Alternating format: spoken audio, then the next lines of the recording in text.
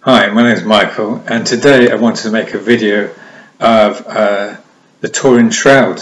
That's an interesting subject about the Turin Shroud. Is the Turin Shroud really the image of Christ, the cloth that was wrapped around Jesus Christ? I wanted to go in to show some videos about that, and then if you want to leave any comments after the video, please leave so below. But here's the video that you might find interesting. Is the Shroud of Turin really the burial cloth of the Lord Jesus Christ? Yeah, guys, was this the actual cloth that Jesus was wrapped in after he was crucified? Now, this is a fascinating subject, and there have been some amazing breakthroughs in understanding the Shroud. So let's go through some points, and then we'll talk about it. So, what time period was the Shroud from? Because there's a lot of controversy about this, saying it was a clever forgery from the 13th or 14th century. Now, this headline is from the Telegraph on April 2009, and it read, Turin Shroud could be genuine as carbon dating was flawed. So radiocarbon dating carried out in 1988 was performed on an area of the relic that was repaired in the 16th century. So the age we produced was inaccurate, said the leader of the project. And then he went on to say, I'm coming to the conclusion that it has a very good chance of being the cloth that was used to bury the historic Jesus. And guys, this is coming from a man who dismissed it as a clever forgery back in 1988, so please bear that in mind. Okay, a few years later now, March 2013, another headline from the Telegraph, and it says, Turin Shroud is not a medieval forgery. Experiments conducted by scientists at the University of Padua in northern Italy have dated the shroud to ancient times, a few centuries before and after the life of Christ, so the time period is now correct. Okay, next point. Is the blood on the shroud real? Well, this headline broke only last year, July 2017. And it says Turin Shroud is stained with the blood of a torture victim, new research shows. The blood contained high levels of substances called creatinine and ferritin found in patients who suffer forceful traumas like torture. So this is the blood of someone who had suffered severely, like Jesus did when he was flogged and nailed to the cross. Okay, guys, next point. Where did the image of a man from the shroud come from? Well, this headline is from the National Geographic in April 2015. And the headline says, why Shroud of Turin's secrets continue to elude science. And in part of the article, it talks about how the image of the man was produced, and it reads, every scientific attempt to replicate it in a lab has failed. 5 years of experiments, guys. 5 years of experiments were conducted using state-of-the-art lasers to train short bursts of ultraviolet light on raw linen in an effort to simulate the image's coloration. But they were unable to match all the physical and chemical characteristics of the shroud image, nor could they reproduce a whole human figure. And this bit is really important, guys. The ultraviolet light necessary to do so exceeds the maximum power released by all ultraviolet light sources available today.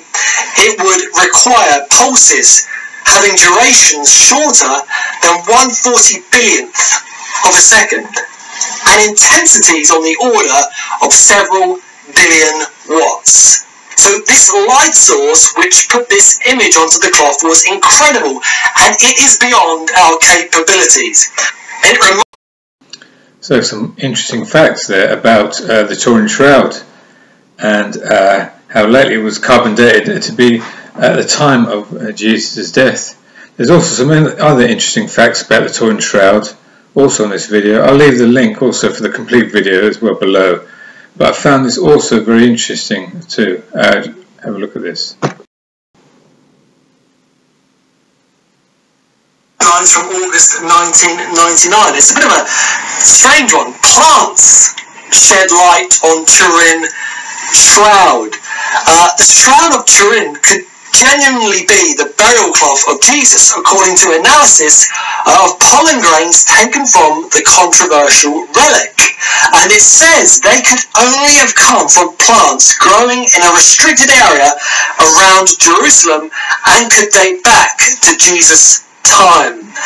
And a type of pollen from a thistle near the shoulder of the man's image on the shroud was believed to have come from the plant used for Jesus' crown of thorns. And finally, guys, the last point I want to make, the crucifixion of Jesus. The shroud shows marks at the lower part of the hand into the wrist where the nail would have entered when Jesus was crucified. It even shows a mark indicating a wound on his side, and Jesus' side was pierced with a spear by a Roman soldier. In addition, there are markings on the man's back, or Jesus was flogged before he was crucified. And all these are consistent with the Gospels of Jesus Christ. Okay, and that's not all. Other scientific research have found other things that point to the Turin Shroud actually being the burial cloth of Christ. And here is the other video as well. Let me show part of it, then pause it and I'll show the other part of it. One moment. In the area of the neck, we found an oval-shaped object of about 11.5 by 5 centimeters, showing on the surface in relief what appears to be 3 Hebrew or Aramaic letters. The letters used in both alphabets are similar. Pursuant to this finding, we did 2 follow-up studies.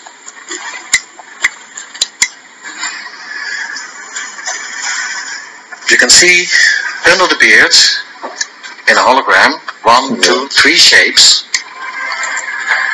Here you can see them again. This is the shape of something. 1, 2, 3. And on this photograph, it is pretty clear. 1, 2, 3. You see the shape of an object. So this scientist found a 3D sort of image around the beard of the image of Christ on the Turin Shroud. And then after research, they found that the letters, they were Hebrew letters. And let me show more of that video. Hold on. So the letters are seemingly in relief like this. The 3 letters were identified, reading from right to left, as one does in Hebrew or Aramaic, as Ayin, Aleph, and Nun. Now, calligraphy used to be my hobby. And as the letters of these alphabets are written in calligraphic form, in the past I used them many times to exercise my calligraphic skills. So I was very familiar with the shape of the letters. That's why I recognized these letters, because normally if you don't know the alphabet you wouldn't even recognize it. However, I do not read Hebrew or Aramaic, so in October of last year, being in Jerusalem, I consulted experts in Old Hebrew and Aramaic.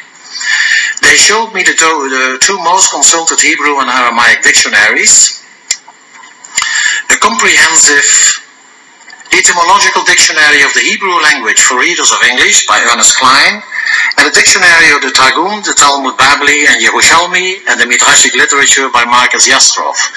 And there it says in Hebrew, small cattle, sheep. In the other one, small cattle, sheep or goats. In Aramaic, this word is pronounced as an and means the lamp. An example of that is, for example, in the translation from Hebrew to Aramaic of Psalm 119, verse 176. Ibn Ezra, famous translator, translate this word as an, meaning the lamp. So I found that quite fascinating, that the image they found, the holographic image, when they translate it, it means the Lamb. And Jesus is the Lamb of God, as it says in the scriptures. Let me just read that quickly. We see in John 1:29, the next day he, John the Baptist, saw Jesus coming to him and said, "Behold, the Lamb of God who takes away the sins of the world." So that's one of the scriptures, and there's other scriptures as well regarding reference to Jesus as the Lamb.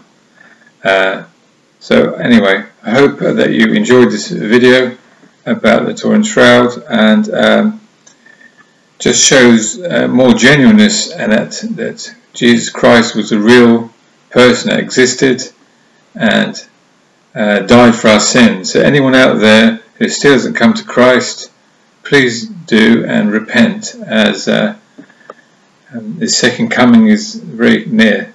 God bless you all, and goodbye.